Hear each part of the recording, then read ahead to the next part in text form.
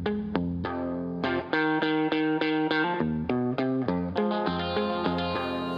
Theory truly sits at the crossroads of open water and course skiing.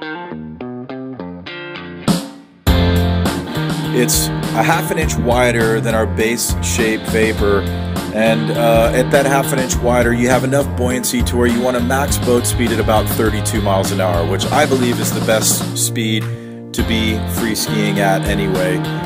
You know, and this ski in the course at 32 miles an hour is some of the most fun we have every summer, is getting out and having some fun on this ski, because it has such a great turn radius and a nice edge transition tempo that it's just a really easy ski to ride, but has zero lack of performance on the high end. You will not outperform a Theory, especially if you're going out to look for some open water exercise, long lines down the side of your lake. You can't go wrong getting on a Theory, I guarantee it.